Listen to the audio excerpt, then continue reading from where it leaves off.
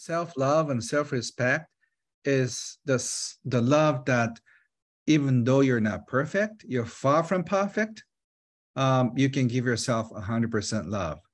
You know, if you can give yourself 100% love when you are perfect, that's not self-love anymore. So I think realistically, self-love is something that you can feel no matter how terrible you are. You know, you're 40%, but you're 100%. That is self-love.